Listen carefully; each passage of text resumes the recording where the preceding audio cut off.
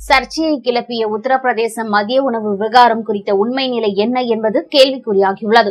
உத்தரப்பிரதேசத்தில் மிர்சாப்பூரில் உள்ள அரசு பள்ளியில் மதிய உணவு திட்டத்தின் கீழ் சப்பாத்திற்கு தொட்டுக்கொள்ள உப்பு வழங்கப்பட்ட வீடியோ 2 தினங்களுக்கு முன்பு வெளியாகி அதிர்ச்சி அளித்த நிலையில் அந்த சம்பவத்திற்கு 1 வாரத்திற்கு முன்னர் வெள்ளை சாதத்திற்கு உப்பு பரிமாறப்பட்டதாக மாணவர்கள் வேதனை தெரிவித்துள்ளனர்.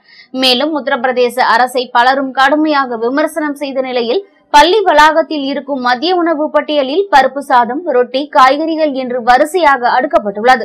பெரும்பாலான நாட்களில் மாணவர்களுக்கு ரொட்டியும் தொட்டுக்கொள்ள உப்பும், சில நாட்களில் சாதமும் அதற்கு தொட்டுக்கொள்ள உப்பும் தான் அளிக்கப்படுகிறது. யாராவது முக்கிய பிரமுகர்கள் வந்தால் மட்டும் குழந்தைகளுக்கு பால் மற்றும் உரிய உணவு வழங்கப்படுகிறது என்று பெற்றோர்கள் கூறுகின்றனர். இதனிடையே மாணவர்கள் சப்பாத்தியும் உப்பும் சாப்பிட்டதை வீடியோ பதிவு செய்த பவான் ஜெஸ்வால் என்ற பத்திரிகையாளர் மீது மாநில அரசு கிரிமினல் வழக்கு பதிவு செய்துள்ளது குறிப்பிடத்தக்கது.